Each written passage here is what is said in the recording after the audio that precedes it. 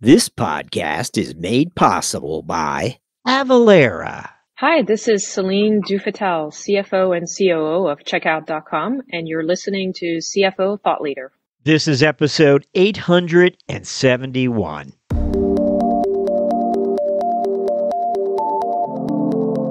I work cross-functionally to develop a market map and understand the trends, historical and emerging in FP&A. And one of those trends, of course, is X-P&A, or planning outside of the Office of Finance, planning other than in general ledger codes. And that is inclusive of things like what I mentioned about the SDR team. They plan in number of dials needed to get a connect and how long they're on a phone call. And they resource their group around those metrics. And one of the areas that struck us as very, very ripe for an elevated amount of tooling and education around planning was marketing. So marketing, traditionally one of the biggest cost centers. I think many finance people will nod their heads when I say a bit of a black box, takes a lot of investment, and there's not a great way, at least historically, to understand the return on that investment. Hi, it's Jack. On today's show, we speak with Dan Fletcher, CFO of Planful.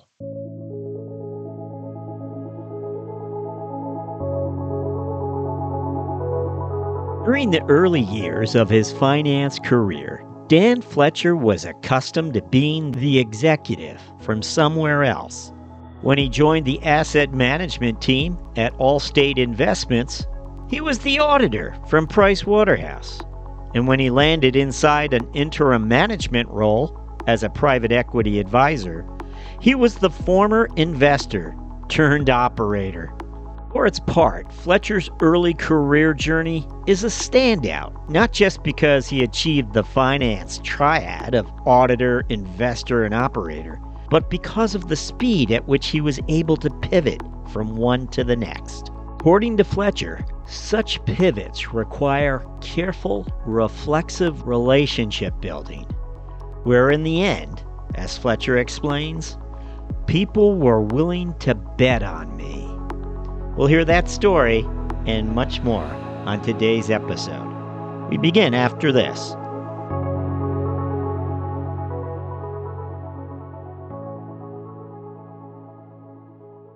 If you're responsible for the financial well-being of any company, you've probably have heard about Avalara. Since 2004, Avalara's vision has been to harness the power of cloud technology to help simplify sales tax for businesses of all sizes.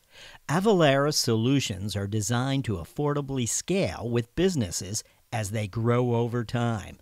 Tax compliance is not a revenue-generating activity. So Avalara's technology is designed to help you manage tax compliance as efficiently and accurately as possible, so you can reclaim your valuable time and reduce risk in your business. With more than 1,000 signed partner integrations, Avalara likely integrates with the ERP, e-commerce, mobile payment, and point-of-sale systems you use today. Find out how your business can be sales tax ready at avalara.com/leader. Avalara, tax compliance done right.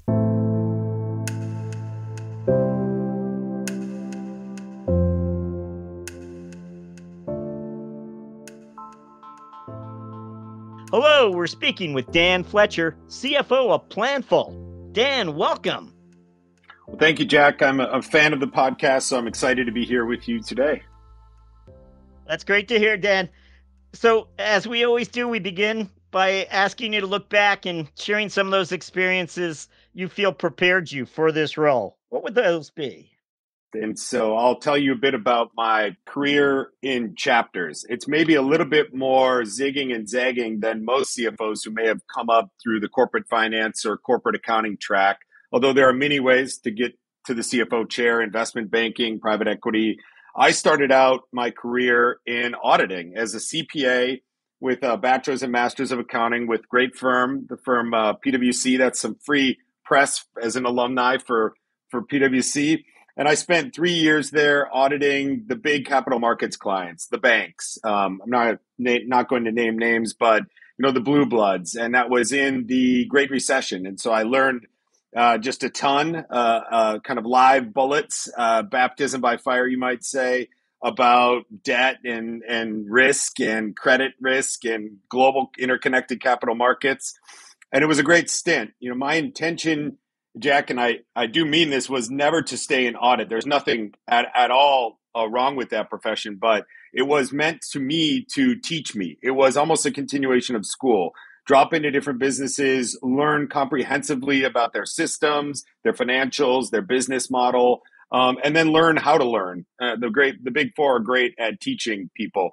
And so after 3 years, and that was chapter one, as an auditor for the big four, working with the big financial institutions, I wanted to be an investor. And that's a hard pivot to make. And I made it through personal relationships that I fostered throughout those first 3 years, and relying on some of my education and internships back in school, pivoted into investing, first at the asset manager level with Allstate Investments, and later with the middle market private equity firm in the classic 2-year associate role. And I think that's important later because those are two totally different disciplines. Viewing businesses outside in from an auditor's perspective, where you're trying to mainly validate the financial statements and give a good standing, and then pivoting to an investor where you're mainly concerned with returns. So very different incentives and frameworks for understanding a business. Those were chapters 1 and 2. And then true to the sort of zigging and zagging of the first pivot, I pivoted into what would be operating. And so I couldn't get immediately an operating role in private equity. Those are usually reserved for folks who are very experienced, have often held C-suite roles. And so I knew I had to go cut my teeth. And I did so at Alvarez & Marsal in their private equity performance group, which focuses on a couple things, but one of them is interim management post-acquisition, and with a lens 100% on performance improvement. So I would drop into a business as the VP finance or the global controller, once the director of marketing, and execute on the 100-day plan for a number of big private equity sponsors. And that was very formative, high pressure environment, lots of different business models, from the construction product distribution field to the medical device field to the technology field to a veterinarian chain. And then, this is a long-winded, so I'm going to pause here, Jack, but I carried through that operator's role, but instead got into tech and landed here as CFO of Planful.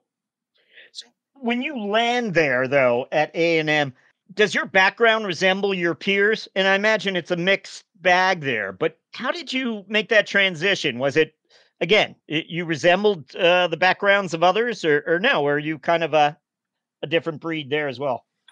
Yeah, I was a different breed. I think the thing that helped me there is this was a group called Private Equity Performance Improvement. And I came from private equity. And so I had a good portion of the equation. The people paying the bills, the private equity, I understood very well their motivations, what a deal model looks like, the things around revenue synergies and cost synergies that are pivotal to making a successful private equity investment. What I did not have was sitting in, I think this is probably what you're getting at, Jack, sitting inside a business as a leader, as a VP or as a director of FP&A, for example. And I do think that, similar to the way in my investment pivot, it required a lot of careful fostering of relationships to get people to take a bet on my capabilities in that role. The same was true pivoting from investing to operating within a business. It took a lot of vetting. I think I interviewed with about 20 different people and a lot of research on my own. And look, that's the blessing of the internet, is there is no shortage of material out there on how to thrive in given roles, what makes people successful, what to avoid doing, both on the soft and hard skills point of view. And so that pivot was, untraditional. But to answer your question, no, I did not look like everybody else. At that place in time, are you becoming tech is your sector? Have you decided this is it? This is going to be where I'm going to build my career? Or were you less industry specific at that point? I was completely industry agnostic in the group at Alvarez & Marsal, in the PEPI group, Private Equity Performance Improvement. However, I would say it traces back all the way to my days at PwC. This is 2007, 2008. And as you know, Jack, from your hundreds of interviews with CFOs and financial leaders, technology has had a bit of a slow start in the finance and accounting department relative to, say, sales and marketing or the product sides of most businesses. But that said, that's right about the time when it really started to take off. In the 2007s, you had folks like Hyperion and certainly NetSuite and Adaptive Insights taking off, and also my company, Planful. And so I noticed it early on. Technology, I started to see it more. I started to understand how it optimized results and provided better outcomes, saved people work, also grew things like the top line. It can have a value of creation role as well if it's providing the right insights and decision-making support. And so I just sort of slowly fell in love with it. Think of it as like a decade-long, slow burning love affair where I started to understand technology was where more innovation and therefore more value creation and excitement was happening relative to some of the older industries like banking and law, for example. And again, you were with A&M in Chicago. You come west and you join Vector. Just curious as to whether this move represents a milestone as you look back. I'm sure it does, but what would you tell us? I would say that's an accurate reading of it with one caveat. You know, my now wife, but my girlfriend at the time would disagree that I was in Chicago when I was with A&M because you go where the work is. And I know that sounds antiquated in a post-COVID world where we're so remotely enabled, but at the time you were traveling nearly every week out to different states or Europe to be where the deal was, where the HQ or the subsidiary offices were, and all work was almost done. It was almost embarrassing to suggest a conference call take the place of an in-person meeting. You remember that, Jack, that environment? It was considered lazy to suggest, why don't we just do this on a call? You were meant to show up and be a part of the culture, be a part of the team.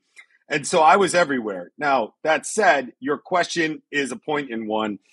The final pivot from being industry agnostic into tech, super unorthodox, right? I think a lot of tech people start in tech and matriculate through the ranks in tech.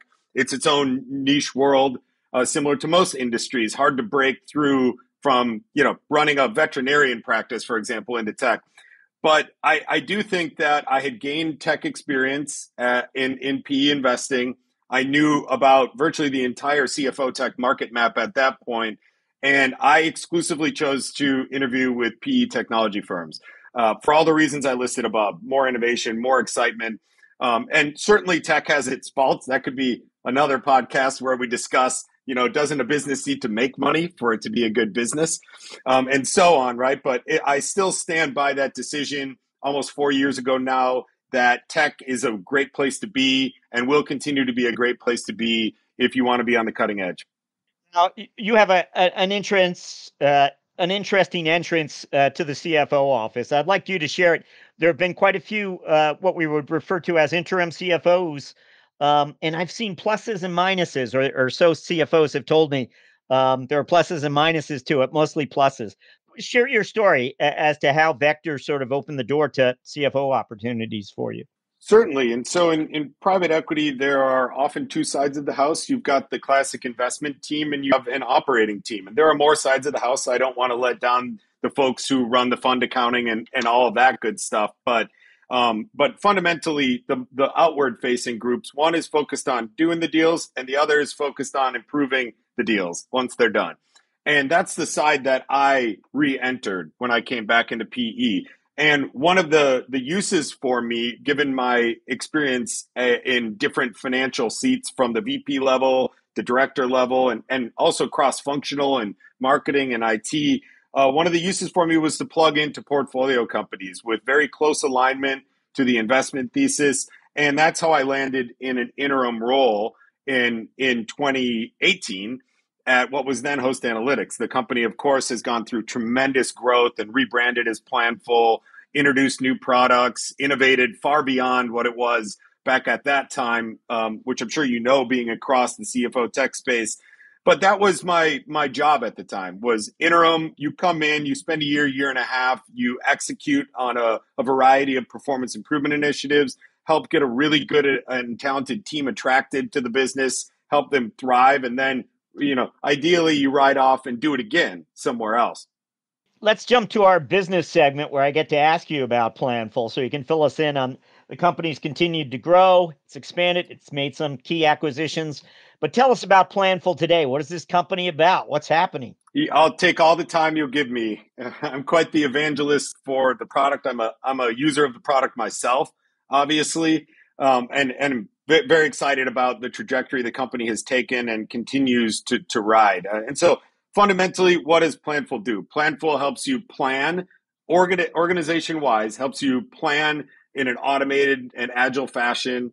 It helps you close the books faster with functionality that our audience here on the CFO Thought Leader will understand as consolidation and financial close. And then it helps you report in GAAP financials, report in management reporting, report operationally, KPIs, dashboards, whatever you want, right? And so it's the soup to nuts platform for finance and accounting, and increasingly for other departments, including marketing, HR or people teams, depending on who you ask, and IT, because everybody plans. And this is not news to you, Jack, but the category that we operate in, this sort of FP&A software category, has increasingly become more cross-functional and sells to all the C-suite, different operational leaders throughout the business, because I'll say it one more time, everybody does planning, but not everybody has the right tools to do it. Dan, could you give us maybe an abbreviated history of Planful's capital structure going back in time? And you mentioned Host Analytics. That's part of the history. Certainly. So Planful was, like many Silicon Valley startups, bootstrapped for a short period of time, call it 5 years, and then matriculated into the VC-backed ranks that is so typical of Silicon Valley, and raised several series of VC-backed money and achieved quite a lot of success, but did not take the IPO path. It was market timing. It was other competitive pressures. And so decided instead to exit to a private equity backer that could help it realize its full potential. And that is where the business is today, with best-in-class growth metrics and, a great market reputation. At least I think so, and other analysts think so.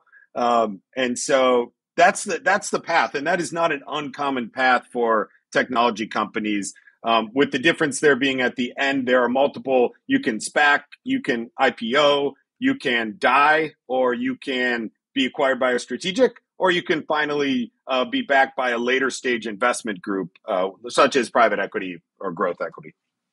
So stepping back into the role, what is this chapter that you want to help open for Planful? You know its earlier chapters so well. What is this chapter that you're joining? I think it's interesting too. We know that there was a recent acquisition. The vision has broadened, perhaps. I don't know how you'd characterize it. What would you share with us? Certainly. So I'll say the acquisition, I think that probably makes sense to explore, further down the line, but I can talk about what has happened at the company over the last 4 years. And one of the obvious things that happened is the company rebranded to more closely align its name, literal name and brand, with what our customers do in the platform. God bless the previous name, but you couldn't find much, quick recognition on the street with what that company did. So I'm not even going to say the old name, but Planful, it really does accurately describe what this business does. This business is about intelligently planning and operating your enterprise. And there are other things that happen underneath that. You need to close the books to get actual performance. Actuals versus plan is one of the ways you understand what's happening in your business. You need to be quick in reporting and be automated so that your team isn't spending hours and hours every month wrangling data and producing what are ultimately perhaps inaccurate and slow time to user reports. And so fundamentally what's happened over the last 4 years is a couple things. Number one, rebranding. Number two, many releases on the product roadmap that bring the company into the forefront of the category. So in things like, Jack, predictive analytics, right? We have an algorithm that will do two things for you. It's literally called Predict, the Planful Predict. It will do one thing that finance teams hate doing, which is error detection and review. So it will look across every single data point in a report, in a grid-based plan, in a financial model, and it will highlight anomalies based on your data model and surface those to you so that you can spend your time looking at things that aren't obviously correct. And that helps you do two things. One, explain variances. So think of it as helping you write your MD&A. And two, help you catch errors. And errors can surface in a Planful like product because everything that happens upstream, accounting entries that are made, in the ERP, for example. And so that's what I'm talking about with the roadmap. And then the other things we did were dramatically accelerate into international business, in particular English-speaking international markets, but beyond that as well, have done really well in the UK, continental Europe, and Australia, for example. And then also work with more partners. Software, although Planful is much quicker to implement than other solutions in the market. Not to denigrate those solutions, but it's one of our value propositions is that we're finance, accounting, marketing, HR owned, as in we do not need IT support, and we're very quick time to value, purpose built out of the box. But if you're going to have high growth, which Planful has had now for 3 years, you need partners to help you implement, or you're going to end up running a consulting firm in your own company.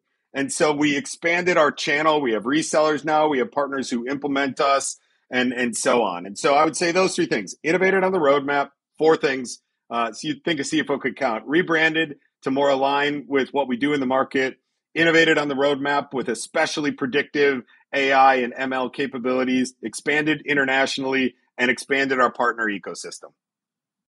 We are discovering that finance leaders are paying closer attention to certain business dynamics. And you mentioned earlier things that are catching, errors that people are catching and what have you.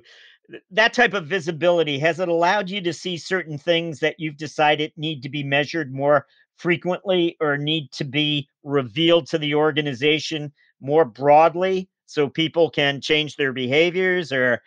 But is there a business dynamic that you've helped to raise the profile of within Planful to help the business react quicker, operate differently? Don't know. Anything come to mind? Certainly. I think there were 2 topics there that are interesting to me. The first one was reference back to Planful Predict and the AI, the algorithm that we can use to take some of the load off finance teams for error detection and also to forecast. And I use that more of a triangulation capability. But let's set that aside and go back to the more, at least I think, interesting topic personally, which is these next level metrics. Have I embraced any of these as a financial leader and elevated them in the org to help improve decision making? And I just spent 2 days ago a lot of time with our business development group. And so this is not unique to software businesses, but fairly common in software businesses. And that's that you'll have a group of folks who are generating demand by calling on prospects, right? And they're called SDRs or BDRs in the software world. You could just call it cold calling in other industries. And I know this is not a novel concept that just technology adheres to, but it's very common. One of the horsemen, so to speak, for demand generation, in addition to all the things you see marketing folks do, like webinars and user conferences and road shows and even things like podcasts, Jack, even things like podcasts, sponsoring podcasts, right? And so, but this particular group, you often will see big businesses with just armies of these super high energy, often young, but not always, folks that are using dialer machines to finally get connected with someone out there. And then for Planful's example, maybe saying, how do you do your planning and reporting? And if the answer is we do it in Excel, you say, how's that going for you? And they say, well, some days it's great, some days it breaks, right? And then you say, well, what if we could get you out of that and you use Excel for what it's meant to be used for, which is great ad hoc modeling and real quick calculator stuff, and not for the durable or persistent processes that over time, if you repeat them enough, they just break without the right enablement, right? And so that's how you start the conversation. Now, most people would say, all right, well, what do you look at as relates to those teams? You look at the financial metrics. That's a pipeline question. Well, how many dollars of pipeline have they created in certain segments, and how fast does that convert, and with what efficacy does it convert into bookings? And that helps you build a pipeline production model and understand how much dollars you need to spend on that team. on demand generation. But there's a whole universe of really geeky and wonderful metrics that are next level for that group, such as how many dials, what is the pickup rate, what is the conversation rate in terms of folks who will stay on the phone over 30 seconds. And then there are tools out there that are natural language processors that can capture recurring themes that the prospect on the other end will bring up. And so there are all these very cool metrics that, just because we live in such a digital information age, we're able to capture, keep well organized, often within the Planful tool, as underlying drivers of our business. And why that's helpful is it can let you know things like, do you have market fatigue? Are people starting to hang up on you quicker? Right? We in our market are not seeing that, right? But you could see where some markets that are very mature could experience market fatigue. And other things like, how many dials does it take to create an actual opportunity? And so those are the type of metrics I've been really excited about for probably the past year and a half, Jack. So let me ask you something about the FP&A expertise at Planful, and whether you've architected or deployed your talent a little differently than other organizations. Do you have a different mindset when it comes to managing FP&A people and hiring FP&A people? And, what would you share? Can you reflect a little on that? It's evolved over time. Even in my 4 years with Planful, it has evolved as I've evolved as a leader. I think that there are a couple things that you'll hear it won't just be me you've heard this from. I think you've probably done almost 900 podcasts around this, Jack. I was looking at your episodes, high 800. So that means you've got something like, 45,000 minutes? A lot. You got a lot of hours, probably 700-800 hours. So you've probably heard this before, but it's about a couple things. So I very much focus on business partnering, and that means, do you understand the business enough to be dangerous and have good conversations with executives out in the business? Will they pull you in to conversations and meetings because they can use your knowledge? So that's one. It's how smart are they on the industry, on the space, on the product, so that they can talk the language and be useful. And the second one is, no surprise, technology and data science. Are they able to leverage technology to process large volumes of data? I think that's basically table stakes, certainly for technology, FP&A.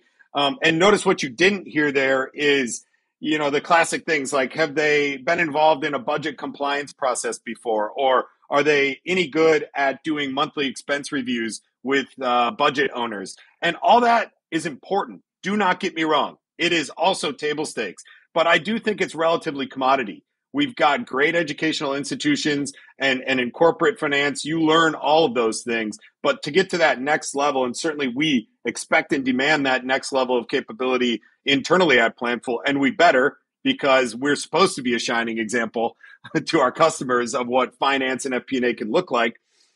Those are the two things I fixate on obsessively in the hiring process. A number of your top FP&A experts at Planful are in a conference room down the hall from Dan. Dan comes walking down, swings open the door. What crosses their mind? What is Dan going to ask? Oh no, here it comes.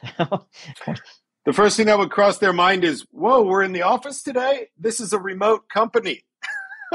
Now, in a physical setting, it's a little different, right? So that threw me for a loop, but it's always, what's the latest forward-looking view on all the key metrics. So we start every Monday, my controller, my VP finance, and I. There's no division between accounting and FP&A in my orgs. Like, they are partners. And in fact, I have accounting running multiple forward-looking models, specifically around cash flow, working capital, things of that sort that are a bit more treasury focused. But they're partners, and the three of us are partners. And we start every Monday with a full refresh, because our forecasting models are live. We take live feeds from our CRM, live feeds from our ERP, and so on. We take a look at whatever the live view is. We understand what may have changed in the last week, and we understand what the insights and recommendations that we are going to take out of this Monday and out to our stakeholders in the business are. We start every week with the so what's, right? Okay, so it looks like cash flow has dramatically improved. Why is that? Well, our collections initiative is working out. So that means we have a little bit more liquidity than we thought we'd have. So now let's talk about what we can do with that. What ought we to do with that? Maybe we should go hire 5 more SDRs. Right? And so it's that kind of meeting. And I love that. It's truly where the rubber meets the road in business improvement. I want to just touch on talent with you quickly then. During COVID, you mentioned, of course, how the environment's really changed for a lot of organizations. Have you changed your mindset when it comes to organizational talent, not just finance, not just the finance function, but more broadly, how it's compensated, how maybe it has to do with employee engagement? Is finance going to play a larger role here in how organizations manage and reward their people going forward? Again, another topic that could be explored for 60 minutes. Where to even start on that? So to the very pointed question you gave me, will finance be more important in labor considerations? Although that word, a lot of people, talent considerations, right? Whichever you choose.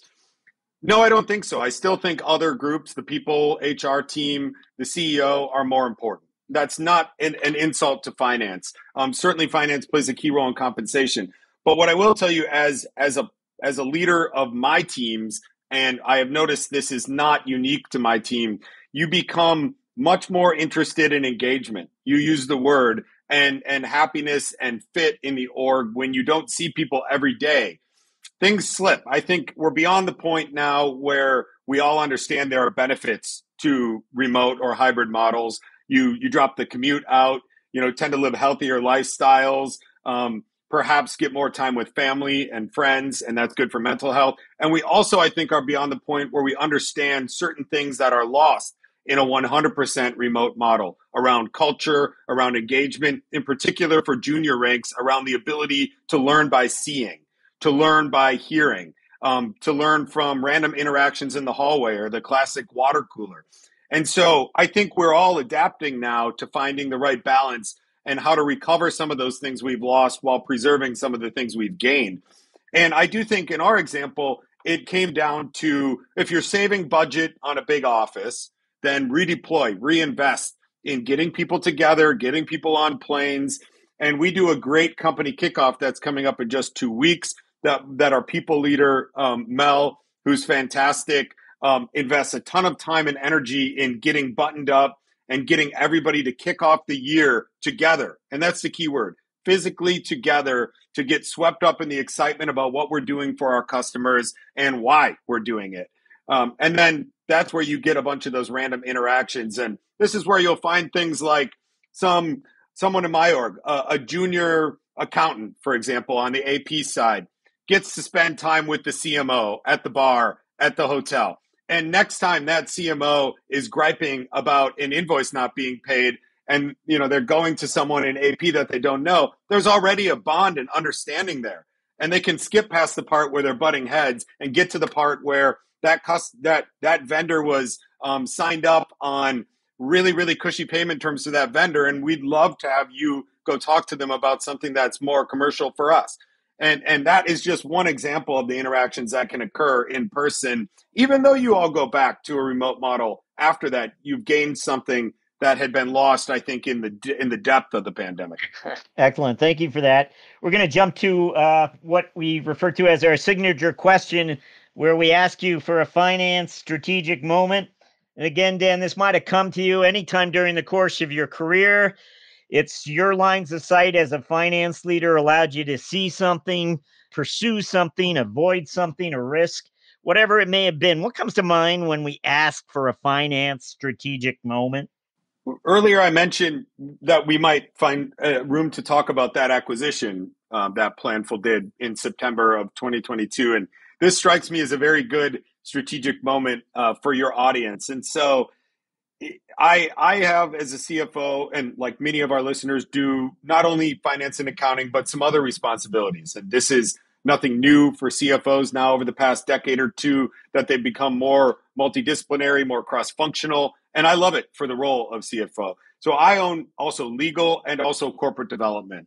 And corporate development is the group in many companies, and certainly our company, that assesses the product in partnership with product marketing and the actual product management group, and begins to develop a sense of where we have gaps that we could fill to better serve our customers. And also, of course, to grow our own business and create value for our shareholders. And so that is a strategic function for me. I work cross-functionally to develop a market map and understand the trends, historical and emerging in FP&A. And one of those trends, of course, is X-P&A, or planning outside of the Office of Finance, planning other than in general ledger codes. And that is inclusive of things like what I mentioned about the SDR team. They plan in number of dials needed to get a connect and how long they're on a phone call. And they resource their group around those metrics. And one of the areas that struck us as very, very ripe for an elevated amount of tooling and education around planning was marketing. So marketing, traditionally one of the biggest cost centers. And I think many finance people will nod their heads when I say a bit of a black box, takes a lot of investment, and there's not a great way, at least historically, to understand the return on that investment. Sure, you can measure things like revenue and amount of dollars spent on marketing per dollar of revenue you get, but those are just two total disconnected. The one is at the very tip and one is at the very end. And there's a whole bunch of metrics in between there that can be understood and planned around. And so what does marketing do when they get on an annual basis? Let me step back. On an annual basis, you run the financial planning, the budget process. And if finance is good at what they do, they're partnering with each of the departments, including marketing, to develop what marketing thinks they need to spend on things like programs and humans that year, and events, et cetera. But then traditionally they lock in on a number and then they being finance, hands it over to marketing. The board approved, you have $10 million to spend on programs. But then it's a black box to finance, right? And what marketing will do, they will take that $10 million and they will cascade that out into campaigns. And they'll resource those campaigns with people, with PR resources, with ad spend, with content creation, content management. If there are any CMOs listening, I'm doing my best on what you guys do. But it's that campaign level planning. But they don't even have the ability to completely link the outcomes of those campaigns. How much did that event, that webinar we did, generate for us in terms of lead flow? There are swim lane issues and et cetera. So this just screams for technology. Like, it's 2023. We have the technology to be able to link the finance plan, cascade that into campaigns, and then link the ROI from things like the CRM and the ad networks. And what we found when we went out, my corp dev function and I, into the market was that a company called Plana, Planuh, Boston company. Some of you will get that joke, Plana. And they were doing this. They were a relatively early stage startup, but they had built the perfect mousetrap to take what finance gives a marketer, plan it out the way marketers actually run their business, and track the ROI. And it was an aha moment, a finance strategic moment, that the founder and I both saw the synergies between what FP&A planning platforms do and what that marketing performance management platform did. And we said, this is 1 + 1 = 5. It's not even 1 + 1 = 3. It will closely interlink finance and marketing for maybe the first time in the history of business. And it's been very successful so far. So that deal closed in September, and it's been off to the races. We've now got a couple common customers selling into Planful's relatively large customer base, and certainly have been out in the market pounding the table, saying that every finance and marketing team should be wanting this to help improve their alignment and help them speak the same language.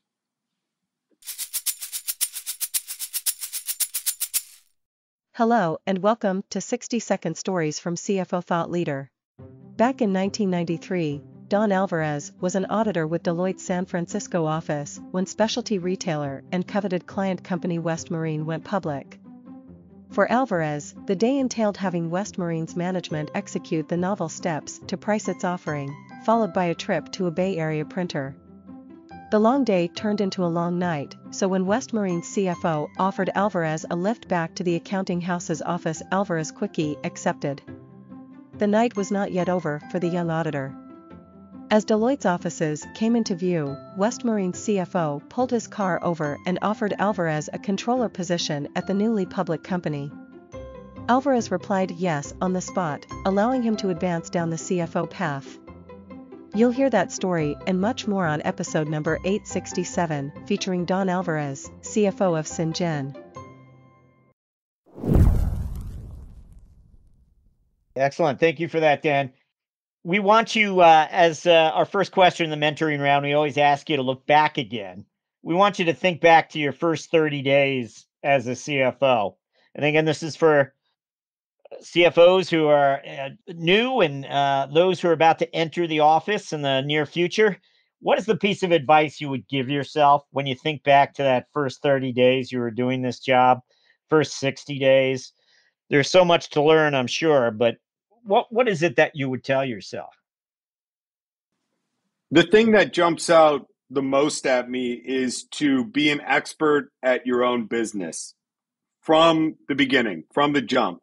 And what I mean by that is I benefited from having been able to learn about what was then Host Analytics, what is now Planful, from the outside in to a fairly large extent. But it's nothing like what I would recommend right now. I would say that for a CFO, for anyone aspiring to be a CFO, that you really ought to know as much about your business as any other human on the planet. And let that sink in. Other than perhaps your CEO, you need to be an expert, soup to nuts, on your business. And that means everything about your business. The market. Let's start with the total addressable market. How penetrated is it? How is it changing over time? Let's start with the competitive set. Who are you winning and losing against? What are the swim lanes? Are some companies attacking certain industries or certain customer segments? And then get to your company. Take a look at the product, understand its strengths and weaknesses, understand how that's changed over time. And what you'll find is if you really do all of this research and you become an internal expert, that your entire worldview will change. First of all, you'll simply be far better at your core job of planning and reporting on that business and helping guide it strategically. And second, you'll be pulled in cross-functionally by product marketing, by sales, because you know everything there is to know about your business. You're an internal expert. And those synergies produced from those interactions almost can't be quantified. They're so positive. And lastly, I really believe this, not to be too squishy, but your personal sense of worth and fulfillment in your job is entirely different when people seek you out and when you're able to help them add value in ways unexpected for a finance leader in the business. And so I'll just spoil that all down to one thing. I would do a heavy, heavy diligence, the best diligence you've ever done on your own business and industry before you really start making decisions and really ramp up your kind of 100-day plan in a CFO seat. Excellent. Thank you for that. We're going to ask you, as we always do, to reflect a little bit on the personal side, Dan. We wonder if you have a habit or some sort of routine that you're known for over time. This is something maybe a family member would point out before a colleague necessarily. It's something something you're known for, personal habit or routine, anything come to mind? I think it's pretty evident in the career path we walked through with all the different 4 or 5 chapters that I'm extremely curious about other adjacent disciplines and industries that I have nothing to do with. And I think that the personal habit that has benefited me as an outgrowth of that is I'm just a voracious reader. I mean, it is shocking. I understand that Twitter's undergoing a decent amount of political kind of agita these days, but even just take Twitter and LinkedIn, for example, the world of knowledge is entirely at our fingertips. And there are thought leaders out there like yourself, Jack, but like others who will take the time on a weekly, daily basis to post very incredibly thoughtful questions and surface knowledge. I'll give you an example. You go on LinkedIn, you can't throw a stone and hit somebody who says, here's something I wish I knew as a leader. Here's a fun dashboard on how to run an annual budget cycle. Even if I know this, it's someone else's view on how to do that. And it's incredibly interesting, and I think keeps me on the cutting edge of what I do, whether it's in finance or marketing or other disciplines. So say curiosity and then the energy to follow up that curiosity by reading voraciously. Excellent. Well, that's a great segue where we ask you for a book recommendation. If it's It doesn't have to be a business book. It might be something you escape with. Anything come to mind? So there's one I recently finished and one that's waiting for me at home, and I'll touch on both of them. So the one that I finished was actually suggested to me by my CEO, Grant Halloran. It's called Amp It Up. You've probably heard of this book. Frank Slootman of Snowflake and ServiceNow, a very respected tech leader, transformative leader, and he basically distilled his philosophy into a book that is very cross-functional. And I thought thought-provoking, challenging in that he is challenging you to maintain incredibly high standards for performance and see through the trees. And so I enjoyed it. Others may feel, that some areas were great, others were not, but I enjoyed it pretty much front to back. And then the other book, I live in the Bay Area, and you can't talk to someone in California in particular, but globally, without recognizing that homelessness is a problem. And so I'm trying to learn about that problem. It's a symptom of the curiosity, right, Jack? And there's a book that was recommended to me called San Francisco about the homeless crisis in San Francisco. I have no idea if it's good or not. For those of you out there, don't take this as a recommendation, but it came to me through 4 or 5 different people. And so I'm responding to that, but I'm going to read it hopefully once we get budget season fully closed here. Intriguing. Great selections for us. I have to say, interestingly enough, we recorded another CFO this morning who recommended Amp Up. So it's and that's just 2 in the last 7 days. So, all right. Well, Dan, we are up to our last question. It went quickly for us, so thank you very much. But we want to have you look forward finally and share your priorities as a CFO over the next 12 months. What would your CFO priorities be? Well, number one, this acquisition, it only matters if we execute it correctly. And, we're integrating the products, but I also am going to work with our sales and marketing team to help now train the market to understand this is a relatively novel tool, and we need to resource the right education and even in some cases the right handholding to get adoption, to get the traction in the market. That's the pro and the con of essentially establishing a new software category, although we're folding one in that Peter Mahoney, the founder, established. So definitely executing on that. And then I'd be remiss if I didn't mention that we're entering a confusing cycle. Certainly have had some shocks to the system that started to ripple through, in particular technology, starting last March. And so we are staying paranoid and making sure that we do right by our company, make the right strategic decisions on where to lean in and pull back in this cycle where things like sales cycles might be getting longer, budgets might be getting slightly less loose out in the market. And so we are hyper-focused on monitoring the leading indicators and making the right decision to thrive through any cycle. And Fletcher, thank you for joining us on CFO Thought Leader. It was a pleasure, Jack. Thanks.